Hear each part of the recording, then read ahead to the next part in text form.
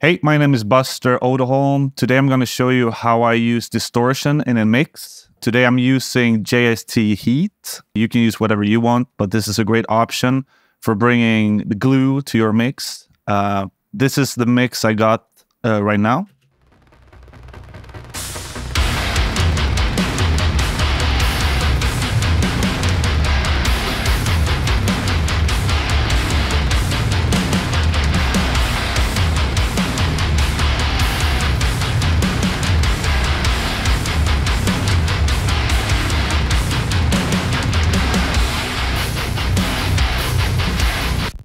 So I'm going to go through all of these channels and show you exactly what I did to achieve this sound. So let's start with drums here. I'm going to mute the other stuff for now. The drums sound like this, soloed.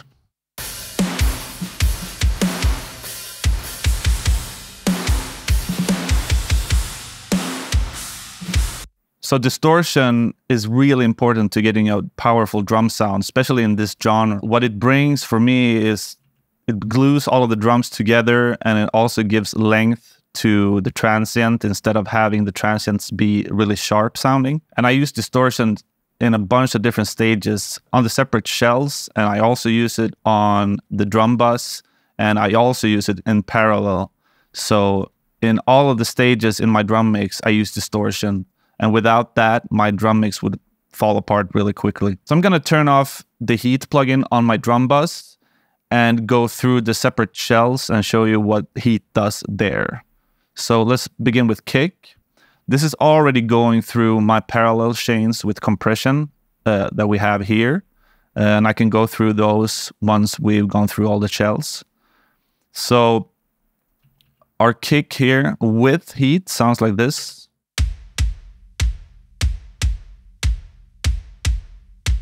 And here's what it sounds like without Heat.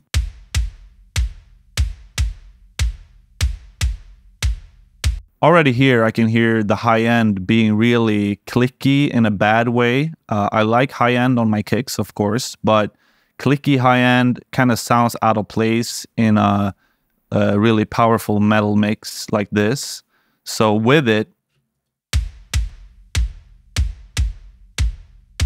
you can really hear that high end tighten up and not being as pokey sounding. It's more glued into one sound. So let's see what I did here. I'm using the default here. Drum power is the mode. And I'm using 10% saturation on the kick and all the other bands as well. And I've kind of used the main Heat knob to dial in the amount of saturation overall. I'm also using this high cut feature. I'm going to show you what it sounds like with and without this, because it's quite a difference. So this is cutting off some of that super high end over 12K. So without this,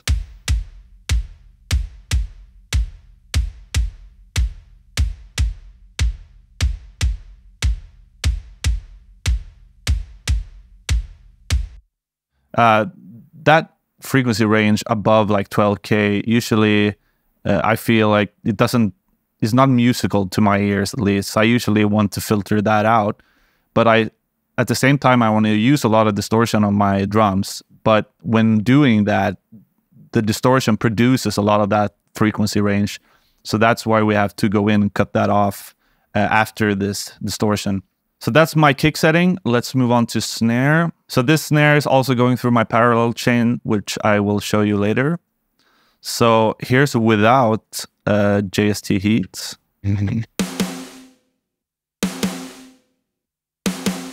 Here's with.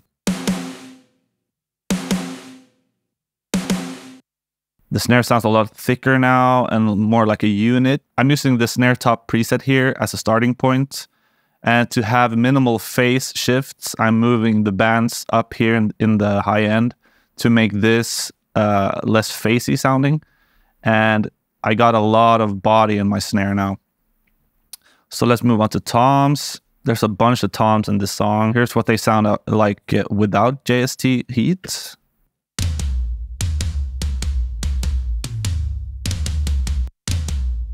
And here's with.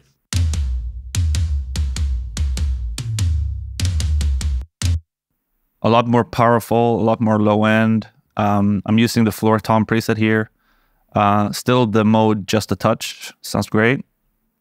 I'm gonna just go over my parallel chains real quick to show you what that does. Here's what the parallel stuff sounds like.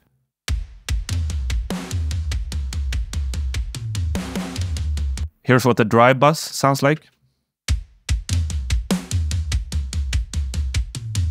And if we bring those together, it becomes this.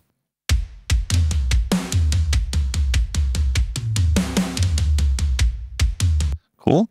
So having distortion on my shell tracks really helps me get that glued sound with my parallel buses. And it won't be the same without that distortion. So now we're going to check out my drum bus here. We have even more distortion going there. So with all of that stuff and without the distortion on my drum bus, it sounds like this.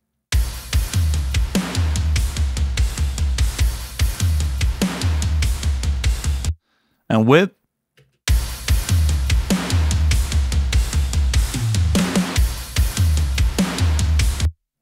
I'm not going super hard on the drum bus since we distorted the tracks a lot already. But this brings a lot more glue and a lot more length to the hits, which I really like.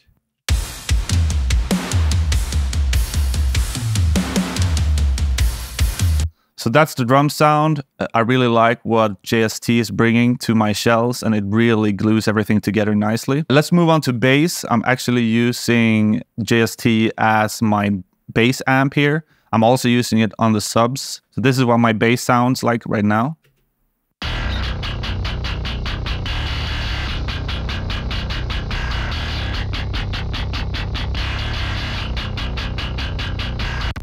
So we have 2 tracks here, or 3 tracks. We have the bass DI going to 2 tracks, and the 2 tracks are sub and grit. So let's start with the sub. It's really important to have different tracks for the distorted bass and the sub bass. I process these 2 completely different. So here's my sub track. I'm using this plugin here to get a bit more lows from the bass. The bass is not that low tuned here. So I'm introducing a lower octave at 30% with this plugin. Then we have filters here, 35 and 150 hertz. Compression here to even out the playing. Then I'm using JST Heat here for some distortion only on the lows here, 72%. So I'm muting these 2 bands. Here's what it sounds like without. Here's with.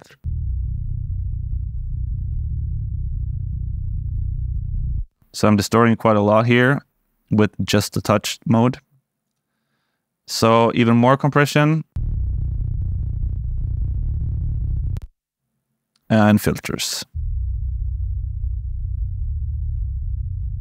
So now I have a super even, nice low end. So let's move on to the grit track. I'm actually using JST Heat as the amp here. Here's what it sounds like only with the DI. Here's what it sounds like with JST. So as you can see here, I've muted the low band here. I'm only using the mid and high band.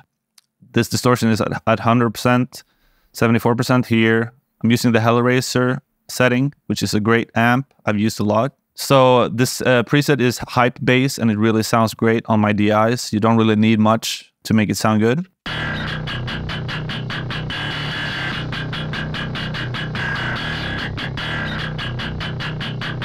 So this kind of has like a built-in cab as well. So you don't need a cab sim for this. It just sounds great out of the box. After that, we have some EQ. Some gating for my noisy DIs. Some soothe. Takes care of those. Some multiband. And some compression. And together with the sub, sounds like this.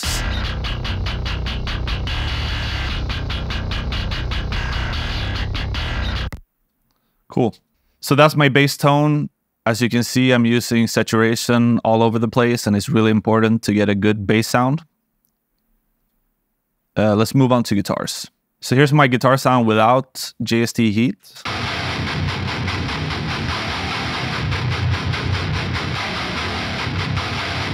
Sounds good, but I think you can hype it up a bit more to get some more excitement out of the sound. So this is with JST Heat.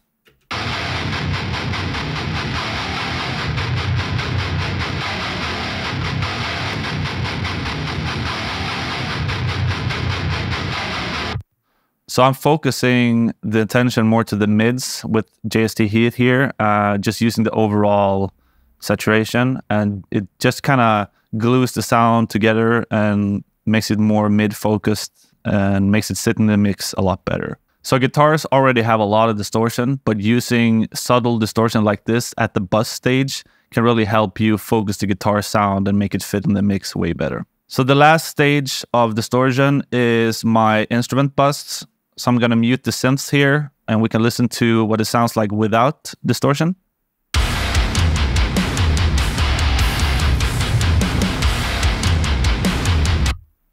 And here's with.